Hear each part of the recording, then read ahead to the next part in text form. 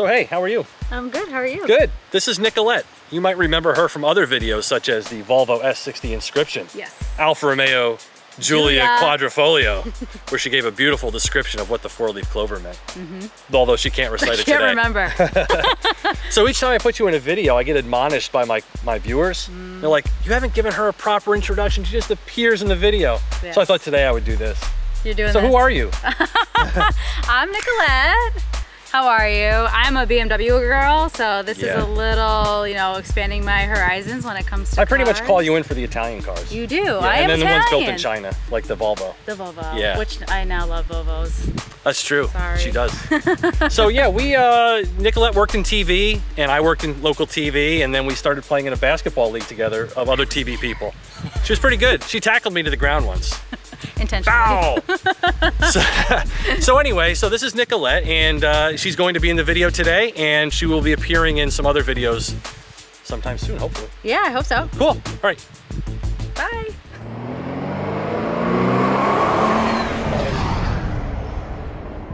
The all-new Stelvio has already made a name for itself as a driver's SUV, and at a price point that's far more affordable than you would think, with a starting MSRP of about $43,000. So when shopping Alfas for sport utility, one might wonder why one model costs almost twice as much. Hi, I'm Steve Hammis. And I'm Nicolette Viscusi, and this is the Stelvio Quadrifoglio.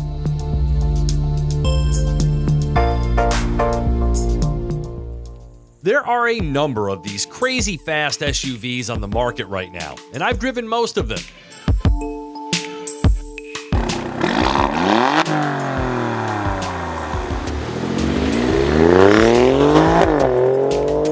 Like this Stelvio, the vast majority are based upon car, not truck architectures, and benefit from modern chassis tuning techniques to deliver a taller 5-door vehicle that's truly track-ready.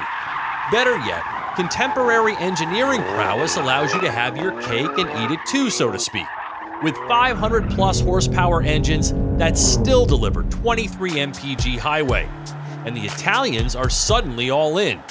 Besides this souped-up Alfa, Maserati, Lamborghini, and soon Ferrari will all have at least one high-performance SUV in their stables.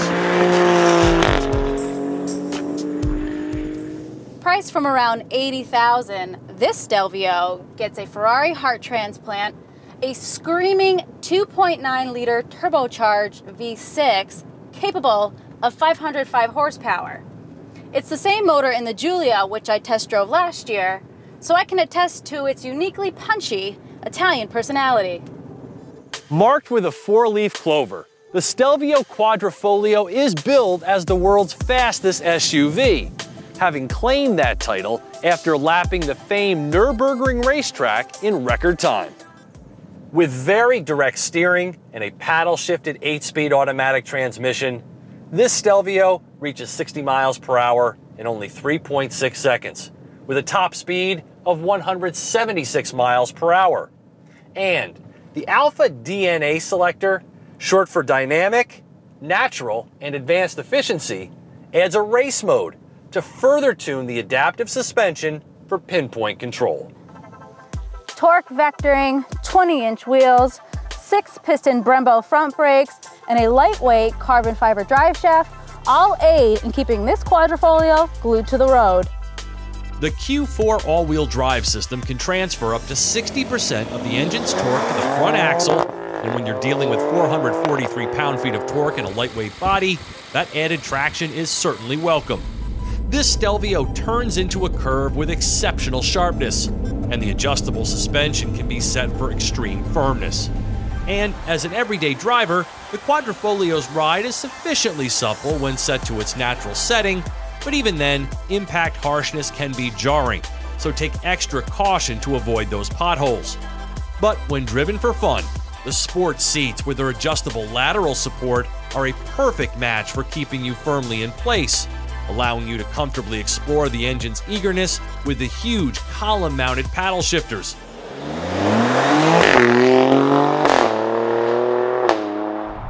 And those shifts are fast, and accompanied by gunshot-like firing sounds with each tick. The exhaust music is so mischievous and yet unobtrusive when simply cruising. Just like the Giulia, this Stelvio feels vivacious, light, and shockingly agile. You're just sitting up higher. Concerning turbo lag, there is a touch of that, but then it's hang-on time, because you are going for a ride. This is an extremely fun car to get behind the wheel of. It's a smooth ride, it's got a rocking panoramic sunroof, and that exhaust makes this guy a head turner. But for this sticker, I'd expect some finesses, such as a quieter cabin, more room in the second row, and when you're truly Italian and little like me, limited visibility out of the rear window is not ideal. Compared with the GLC 63 I recently tested, the Stelvio feels far more rudimentary. It's also a little sparse in the cabin and doesn't really come close to matching the Stelvio's big price tag. It's also short on luxury goodies and could use a little more room out back. I also wish it had more of a distinguished appearance. However, from the driver's seat, this thing is unbeatable. Classified as a midsize, the Stelvio seems a little more compact, yet displays a nicely cut cargo area that can gobble up more than you'd expect. And I have no problem fitting in the rear seats, even without adjustability.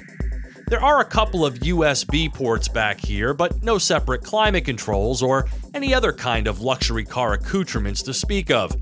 And with an as-tested price of $94,935, that's part of the problem. Look around here and you'll ask yourself, where's all the stuff? The infotainment system is okay with Apple CarPlay and Android Auto compatibility, as is the Harman Kardon Premium Audio System. But for this price, I want more than just okay.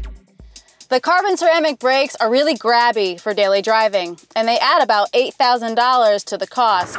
So unless you have racetrack aspirations, I'd leave them off. They also make up the better portion of the $12,000 in options on this test car, which checks in at just over $94,000. So would you want one? Heck yeah, wouldn't you? See. MSRP of about $43,000. It's all right. It's all right. Hey, you had it though. That was good timing. Grabby. Okay, 3, 2, 1. The carbon ceramic brakes are really grabby for in and around the town.